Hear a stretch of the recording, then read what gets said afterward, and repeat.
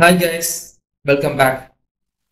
Now we are going to discuss about next event. What is that? Condition event. Okay, so let's see what are the events are there actually. So we have start event, end event, message start event, timer start event, conditional start event, signal start event, right? Now we are going to discuss about conditional start event. In the last video we discussed about message start event. So now we are going to discuss about conditional start event. Okay, so what is conditional start event? It is very simple. Okay, you can understand from the naming itself. So if the specific condition is true, okay, it can start the process.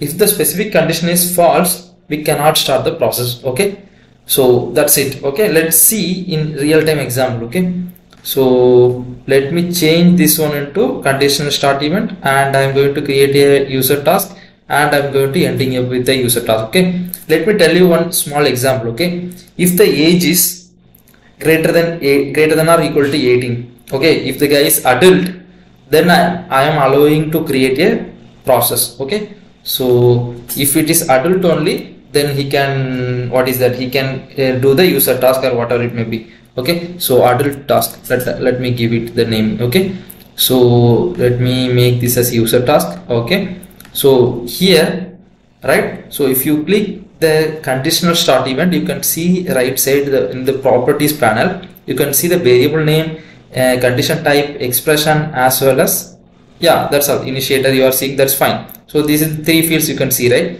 Now I'm going to use the variable name as age. Okay, expression I'm going to use script. Okay, script format, let me use the JavaScript. Okay, script type, you can, as of now I'm going with the inline script. Okay, what is the script I'm going to give it out? Age greater than 17. Okay, greater than or equal to 18.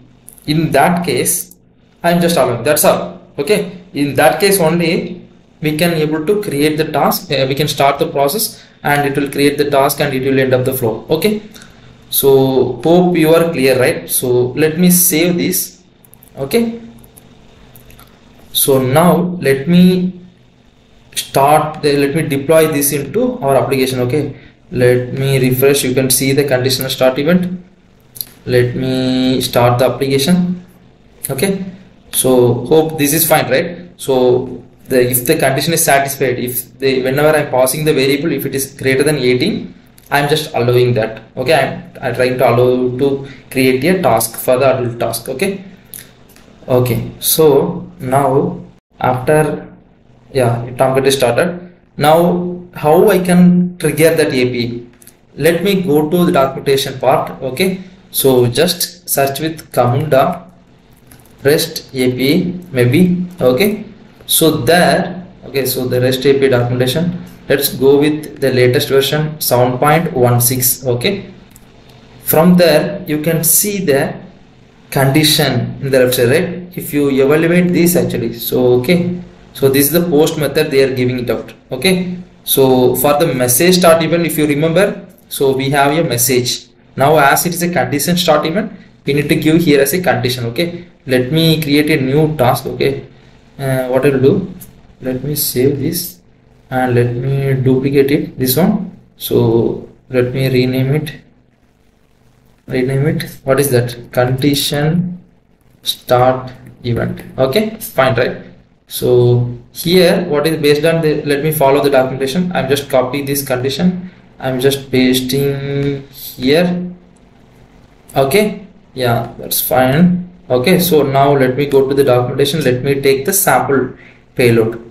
If you see here, this is the payload. Okay, so sample payload, that's fine. Just copy this, let's paste it here, and let's modify based on our requirement. So we don't want to worry about the business key and tenant ID. Okay, so there is a two variables, one is temperature and city, don't worry about it. Let's remove completely one variable, so we need to worry about only one variable, right? So that is age, correct? Okay, so the variable is age, yes. Okay, so then what is that next step? So the variable type, I make it as string, and the value, okay, so That is condition type is script and JS inline script, age greater than or equal to 18. Okay, that's fine. Okay, so the type string, instead of that, yeah, you can keep it string. No, let me give it as integer. Okay. Okay, so the value, let me give it as a, what value we can give it out? Let me give 20. In this case, it has to create a process, correct? Let me, okay, clear the log already, and let me log in my Camunda before that, so that it will be very understandable for us.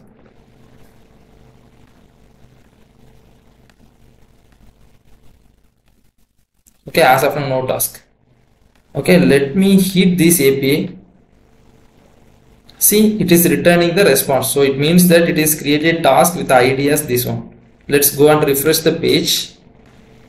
See, I can able to see. So in this use case, our, what is that, condition is satisfying. If I am giving value as 20, then obviously it will, the condition is satisfied, the condition is true, right? Let me give less than 18 and let's try it out, right? So that is also good try, right? So that we can see the negative scenario. Let me give it as 17. Okay, let me hit this. When I am hitting, right, you just see carefully when I am hitting, as of now the 200 as well as the one response, right? So we can able to see the one response. When I hitting with 17, see 200, but there is no response. It means the process is not started. Okay, let me go and refresh this screen. Again, still the only one task which is created for the 20 age, right? So now I can claim this task and I can complete it. Okay, but if I giving greater than 80, 25, I can create the task. Okay, but if I giving less than 20, 10, 15, I cannot. It will give it empty. Maybe let me give it a 5. So obviously it is empty, right?